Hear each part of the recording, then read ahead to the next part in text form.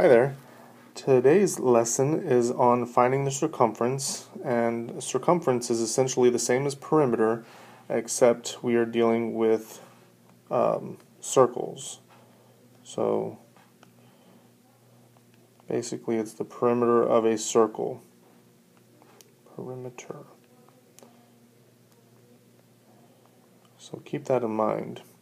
Formula for using or for finding circumference is pi times diameter or 2 times pi times the radius, depending on which you're given.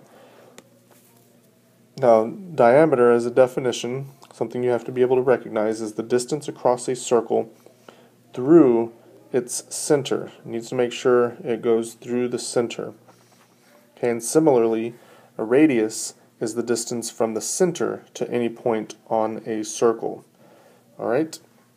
And we will be using 3.14 or 22 over 7 for pi, just depending on the situation. But it will always indicate which one you should use and whether you need to round off to the nearest decimal or to the nearest whole number. So let's look at our first example. So it's to find the circumference of each circle. So this first one, we're given the radius. So our formula for finding circumference is 2 times, we'll use 3.14 times 4. Why I wrote 5 there, I do not know. 4 times 4. Alright. So we can multiply these two first. We get 6.28. Then multiply that times 4. We get 32. Carry the 2. Carry the 3. 2 times 4 is 8. Plus 1. There's a 1 there. And then 25. Don't forget we have 2 decimal places. So 1, 2. So the circumference for this is 25.12, and again, just like with perimeter of other shapes, we need to include that unit of measurement. Okay, we'll do another example, and this one is find the circumference with the diameter of 63. So this one, a little more straightforward. Our circumference is equal to pi times 63. So we're just going to multiply pi times 63 over here.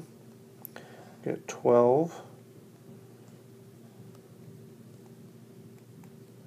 6 times 4 is 24. Carry that 2. There's an 8. And then move that plus sign. And then 18. Then we do our addition. 2, 8, 17, 9, and 1.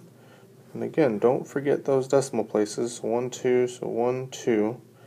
So our circumference of this circle is 197.82 inches.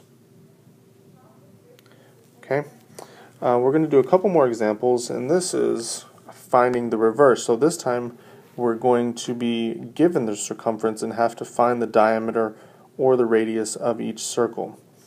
So this first one, we're given the circumference and it's asking us to find the diameter. So we'll write out our formula. 25 is equal to 3.14 times x, because we're not sure what the diameter. So we want to isolate this x. So what we have to do is divide this by 3.14, divide this by 3.14, and we will get our answer. So 3.14 outside, 25 inside. Remember, when dividing with decimals, we have to move to the house, and since there aren't any decimals here, we have to add one and then move it 2 places, the same number as the outside, and that gets us there. Okay, so we have 0 there, 0 there, 0 there. bring our decimal over here. How many times does 314 go into 2,500? And I'm going to estimate, we'll say 8 times. Alright, so we're going to multiply over here. 314 times 8 is 32. 1 there. Alright, so that's a little bit too much, so we'll go down to 7.